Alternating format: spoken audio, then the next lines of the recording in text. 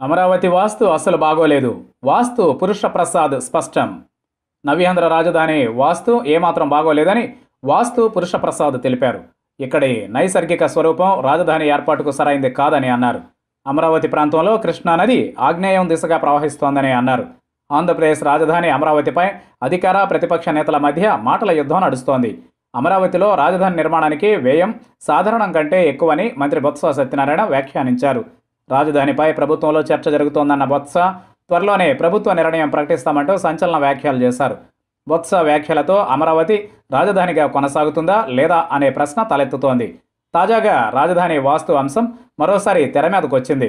రాజధాని నిర్మాణానికి అమరావతి ప్రాంత నైసర్గిక స్వరూపం సరైంది కాదని జగన్ తాడేపల్లి నివాసానికి వాస్తును అందించిన వాస్తు పురుష ప్రసాద్ తెలిపారు. అమరావతి వాస్తు గురించి ఆయన చెప్పిన వివరాల ప్రకారం ఆంధ్రుల రాజధాని అమరావతి కొందరి స్వార్థ ప్రయోజనాలకు బలైపోయింది. ఒక నగర నిర్మాణానికి ముందు కొన్ని మౌలిక వసతులు ఆ క్షేత్ర స్థలికి అనుకూలమా కాదా అనే దానిపై దృష్టి సారించాలి. వాస్తుశాస్త్రం కూడా ఇదే విషయాన్ని చెబుతోంది. ముందుగా ఆ ప్రదేశ నైసర్గిక స్వరూపాన్ని అంచనా వేయాలి. అమరావతి రాజధాని నిర్మాణానికి ముందు ఆ ప్రాంతాన్ని నైసర్గికంగా గుర్తించడంలో గత పాలకులు పూర్తిగా విఫలమయ్యారు. ఎలా అంటే ఉత్తరం నుంచి తూర్పు ఆగ్నేయం దిశగా కృష్ణానది ప్రవహిస్తోంది. రాజధాని నగరానికి తూర్పు ఈశాన్యం కోత కోసి కృష్ణానది ఆగ్నేయం వైపు పరుగెడుతుంది.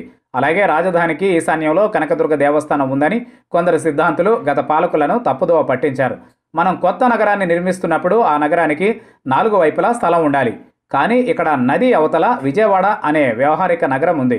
కానీ కేవలం కొంతమంది వ్యాపార దృక్పథంతోనే అమరావతిని రాజధాని నిర్మాణానికి ఎంపిక చేశారు. నిర్మాణానికి అతి ముఖ్య ధాతువు ఇసుక. దీనిని దృష్టిలో ఉంచుకుని గత పాలకులు వారి సైన్యాన్ని ఆర్థికంగా బలపరచడానికి సిద్ధపడ్డారు. శాస్త్రం ప్రకారం ఇదే వారు చేసిన అతి పెద్ద తప్పు. ఇసుక దెబ్బలు దగ్గరగా ఉన్న ప్రాంతాన్ని రాజధానిగా ఎంచుకోవద్దు. అలా కాదని ఎంపిక చేసినందుకే అమరావతి ఎడారిగా మారింది. ఇక కృష్ణానది గురించి పరిశీలిస్తే ఒక నగరం ఆర్థిక స్థితి ఆ ప్రాంతంలో ఉపయోగించే నీటి మీద ఆధారపడి ఉంటుంది అని శాస్త్రం చెబుతోంది. నది నీటిని ఉపయోగించుకుని ఆహార పదార్థాలను సృష్టించుకోవాలి.